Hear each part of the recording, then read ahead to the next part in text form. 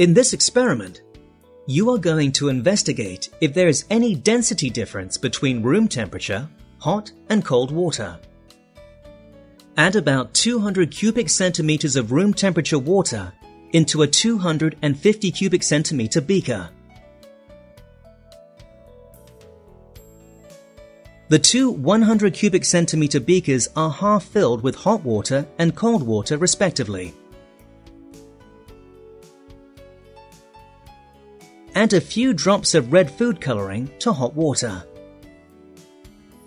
Then add a few drops of blue food coloring to cold water.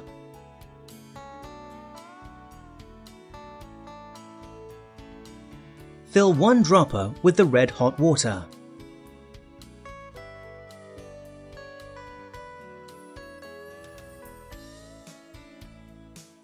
Insert the mouth of the dropper about halfway into the room temperature water.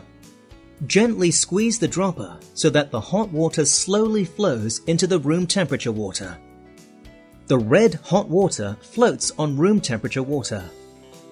Repeat with blue cold water.